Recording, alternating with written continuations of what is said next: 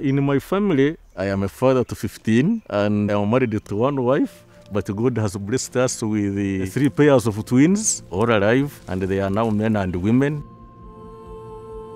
In 1996, when we were told that tobacco growing fetches a lot of money to the home, to the family, and to the community, what we had to do with our community neighbors was to cut down the forest, dig it up, and plant tobacco. We cleared all the trees. In that time, the waters started decreasing slowly by slowly until when it dried up. We were very interested in knowing what would have gone wrong. This water source of yours dried out.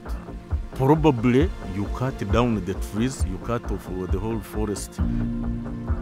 I planted bananas.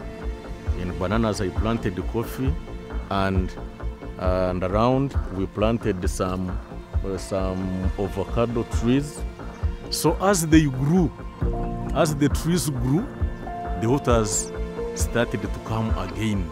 Since 2011 to date, the water has never dried up again.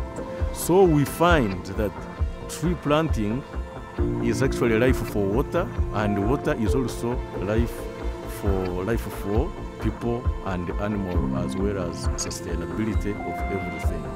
I am really very grateful to Ecosia worldwide for the support, and still ask for more support if we are to succeed sustainably with what we are doing.